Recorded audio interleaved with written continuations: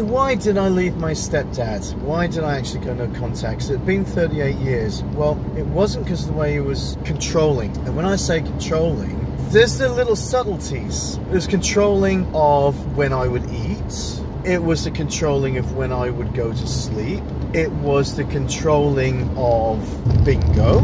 I went down there to look after him after my mum had dementia and gone in a care home, and he had a stroke and a heart attack. He was going to get a pacemaker.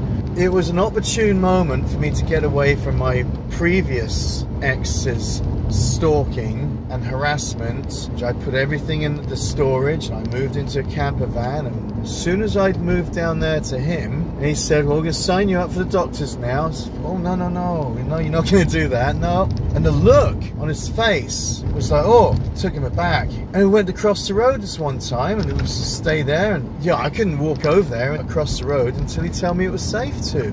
Well, that's what the expectation was, but I did it anyway. You say, wait, you're going to wait and cross the road.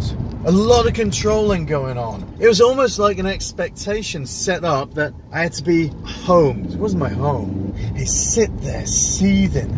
It's real quiet. You could see it. And he'd say, no, it was his heart. Well, it wasn't. There was a seethingness to it. So I'd say a seethingness to it. He was a narcissist, but I can't actually say that because I can't diagnose him. He was abusive and he was controlling. And I didn't know that. I'd wanted to go around and see me mum. He'd say, they can't go around. He said, they don't want to see you now.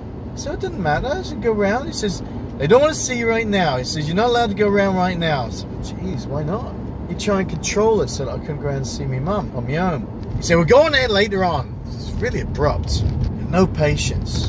And he would control as well by not actually giving me any information. You know, if we're going out, he says, you know, it's dinner time. He says, oh, so what have we got? He said, food. If we had to go somewhere, I'd say, so where are we going then? He'd say, out. I'd say, so we're going to this place, whatever. Yes. And he'd never give a straight answer. I started seeing a different side to him.